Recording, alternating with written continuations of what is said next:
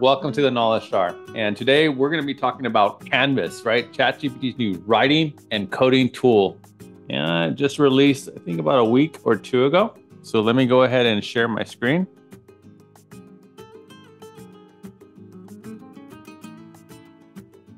All right. So what we're going to do today, we're going to go through an overview.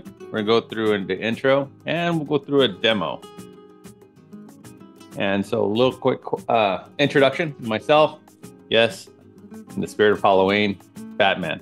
Why? Because I am a systems leader by day at my Bruce Wayne job. And I am the founder of the Knowledge Jar, where we do help creators and business turn knowledge into profit.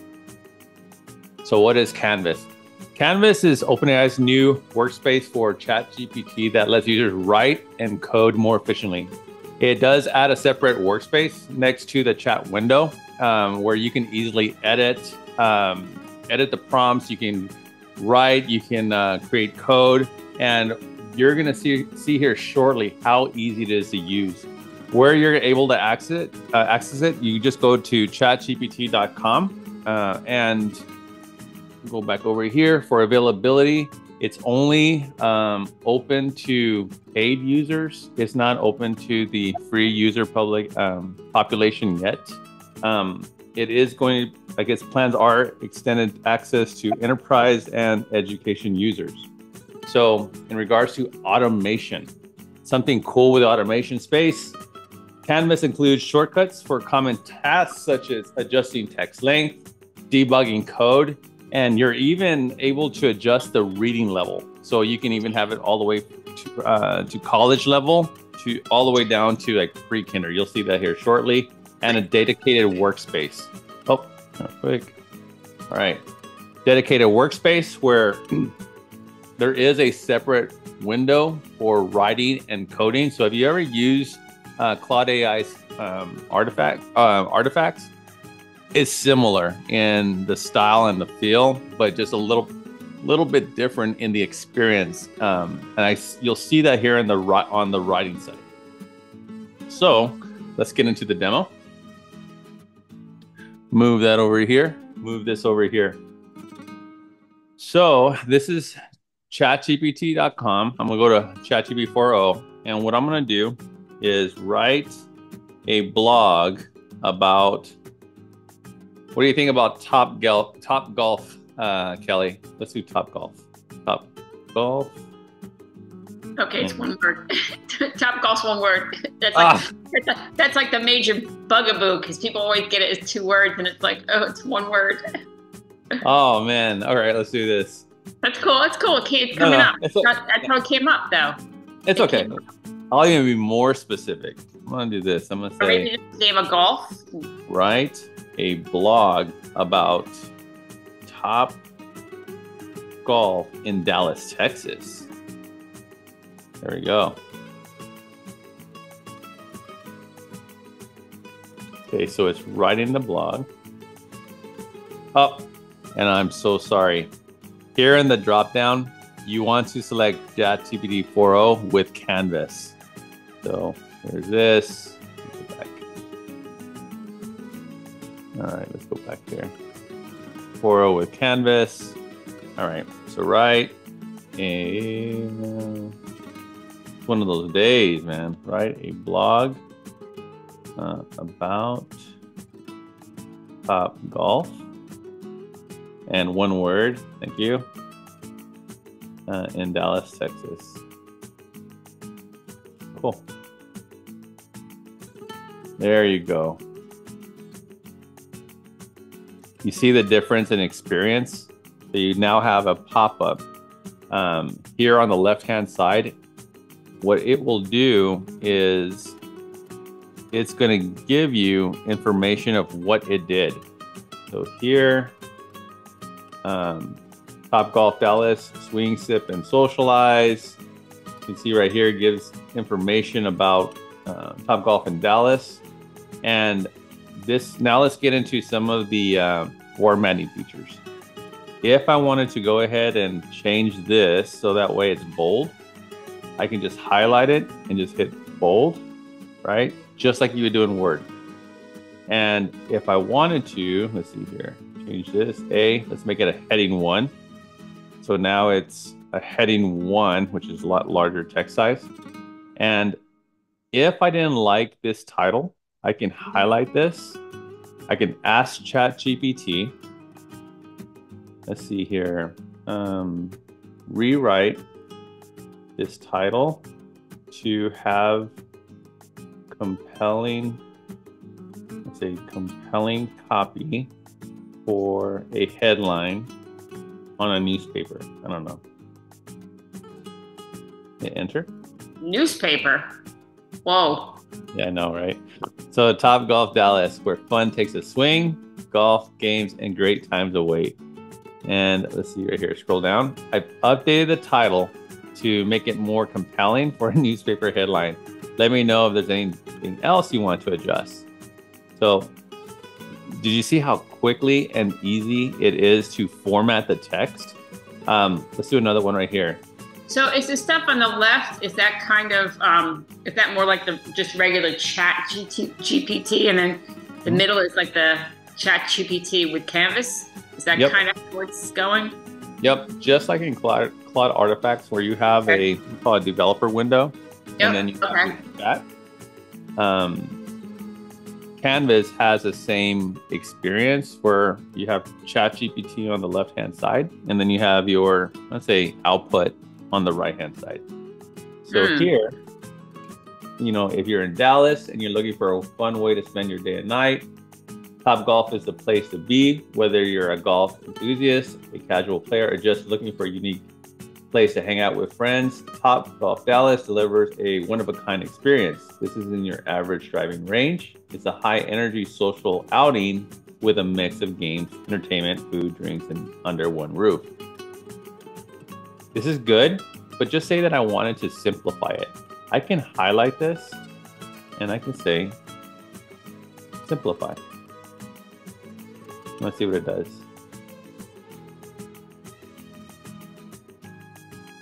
Scroll down. Let me know if this works for you, okay? I can also do this.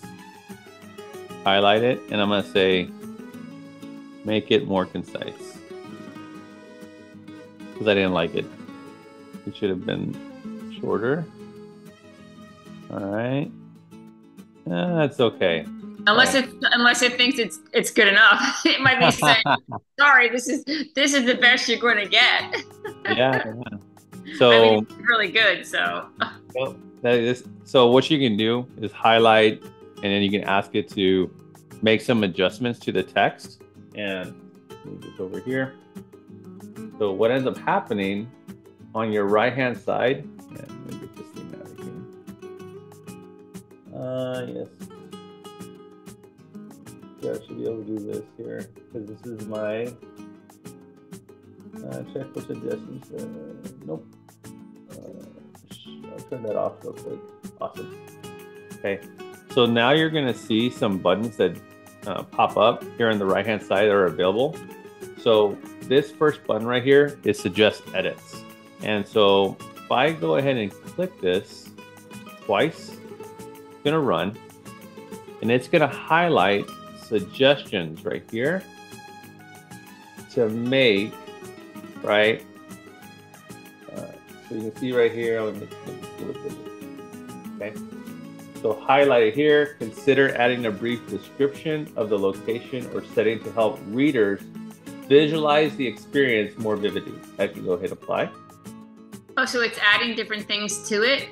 Yep. I mean, kind of like Grammarly, right? Where it's going to make a suggestion on the grammar. Well, it'll do the same thing here. So it'll highlight in yellow.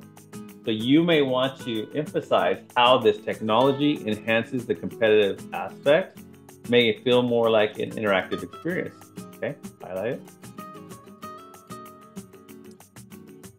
Look at that. Pretty nice, huh? Yeah, that's amazing. It is.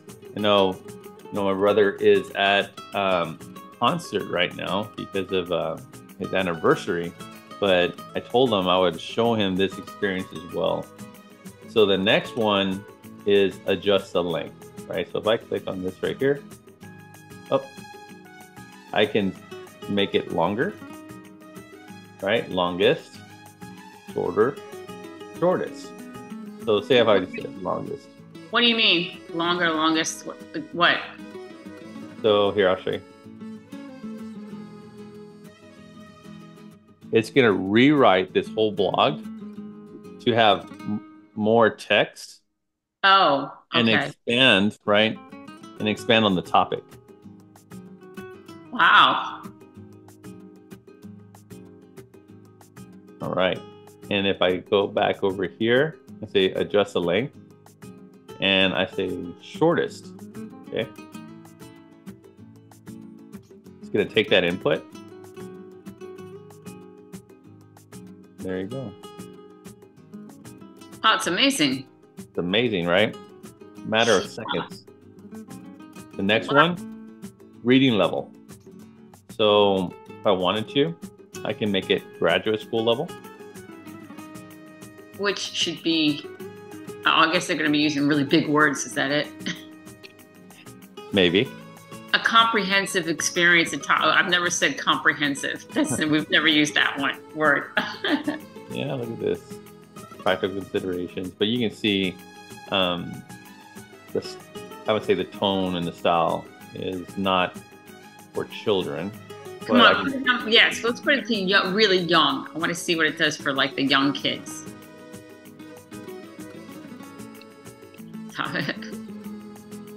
There you go. Look at this. Different games. You hit golf, playing the bass, different games. There are many types of games to play. I actually like this better. It's so, yeah. Yep, that's so you can adjust the reading level. So you got the length, you got the reading level. You can add some final polish, and what this does, it's gonna look through the context. So let's see, added some final polish and checking for grammar, making sure everything reads smoothly and consistently. Let me know if there's anything else you need. So made any type of adjustments, so that way you can publish it and be confident that the flow, right, is really good. And so the next one is add emojis. So if I click on add emojis,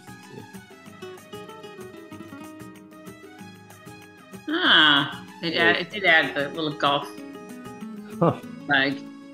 So something I learned when I was playing with this is that each one of these is a section, right? This by itself is like, think of a box. This is like a box. This is one section. This is a section, right? So I can say,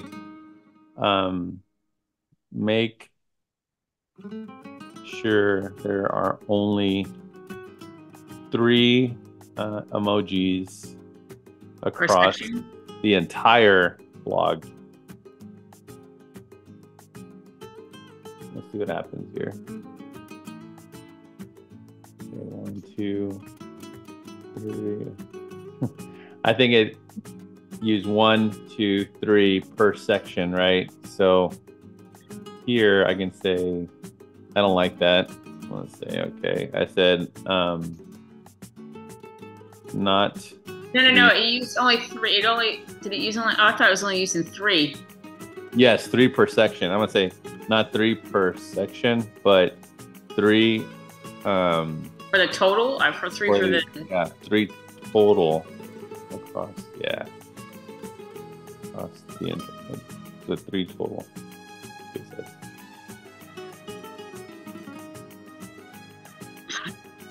Okay, so it's still going. It's still.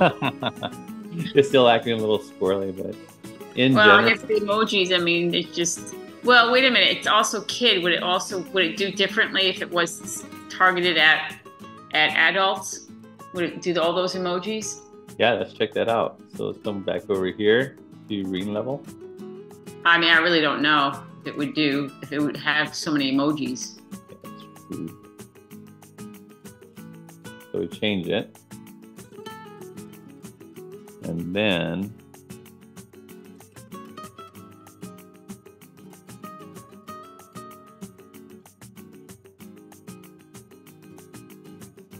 and I guess you have to add the emojis now. Try here. Add emojis. You're right, see? Yeah, it's probably because of the kids. Yeah, look at that. Yeah. Yeah, look at that. Awesome. It only added in the 3 that we wanted. You asked for 3 and it gave you 3. Yep. I can also highlight this, and I can ask the highlight this right here, and then ChatGPT and say, explain what are climate. You probably know this. Controlled base. Right. So just in case, hey, I didn't know what climate controlled base is. There you go. So if you have a question, right, in the information, you can highlight it, go to Ask ChatGPT, and then, ask the question, and then it'll display the explanation on the left-hand side. Pretty cool, huh? Oh, wow. So if you have scroll down, let me see what other things are there. So if you have a question about any of them, you could ask. Mm-hmm. Oh, neat. Yeah, it's pretty neat. I want to show, so this is the writing style. Okay. I do want to show the code piece of it. So now, let's do this here. And I'm going to say, create a game, a web-based game of checkers.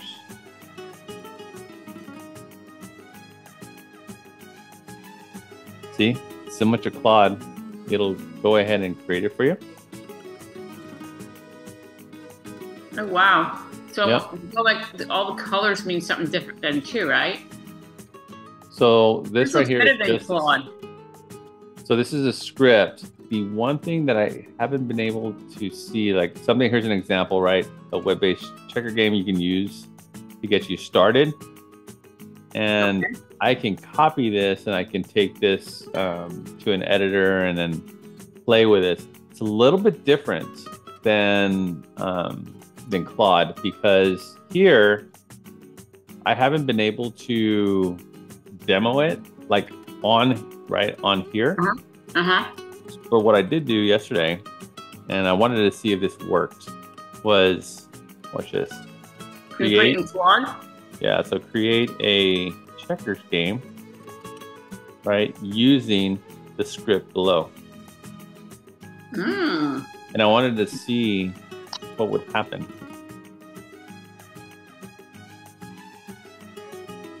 So I used, Canvas, the code that provided, threw it into Claude artifacts, and I wanted to see if it worked. And it's going, we'll see. Because he's expanding it and including game logic, piece movement, and capture mechanics. It's doing a lot of stuff. Yeah. And look how fast it's coding. Oh.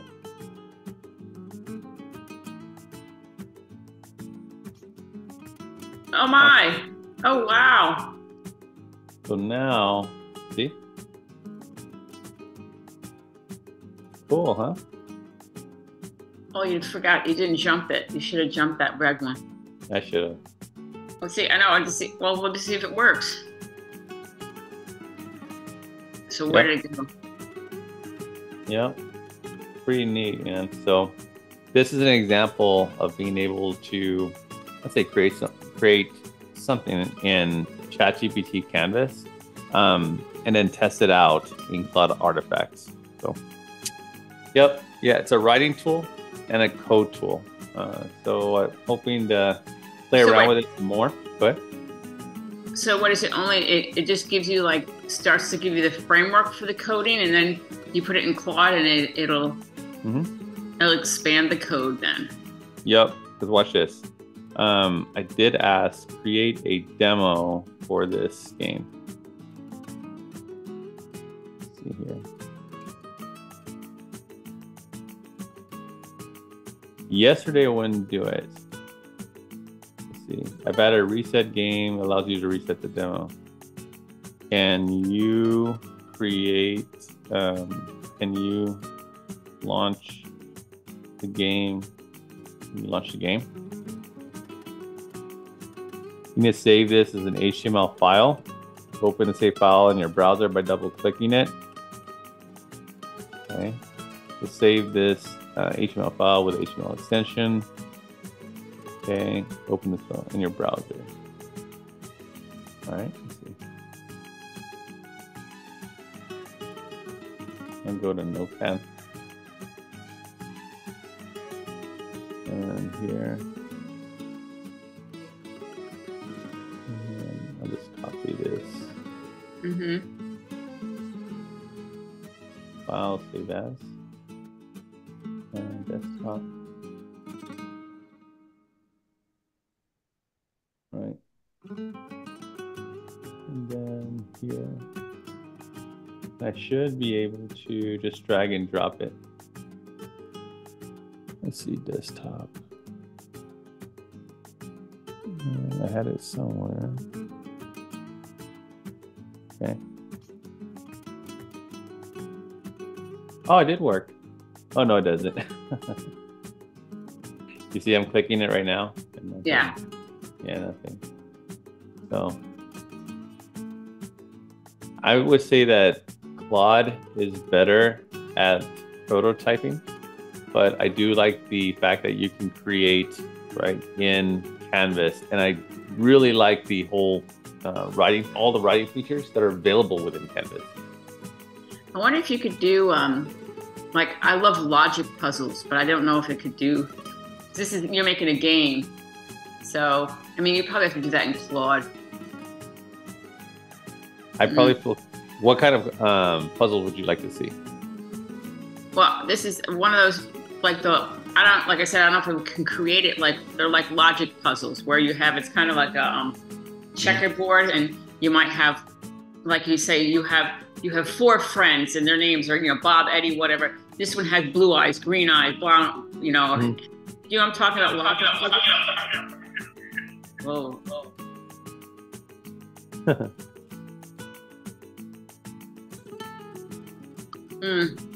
It doesn't like that, but it doesn't give you like the checkerboard. I mean, the board to figure it out. Create a logic like puzzle online game.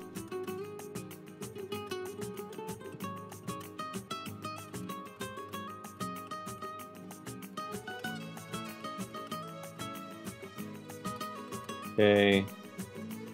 Let's see what Claude does. He's the same thing, right? Yeah, but usually it's with I mean, they're all words. I was thinking more along the lines of more of a grid when you do the logic puzzles. So you can actually cross out the ones that aren't correct, figure it out logically. I have to work on that logic part. That's why I do logic puzzles. Let's see here.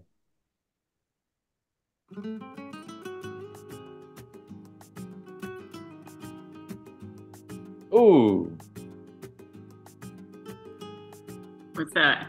Try fixing with Claude. It says generate artifact. Yeah, it said there was an error, but let's see if it can be fixed within Claude.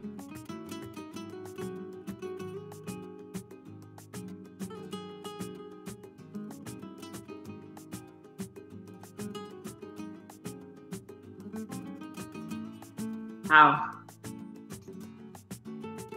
Like this?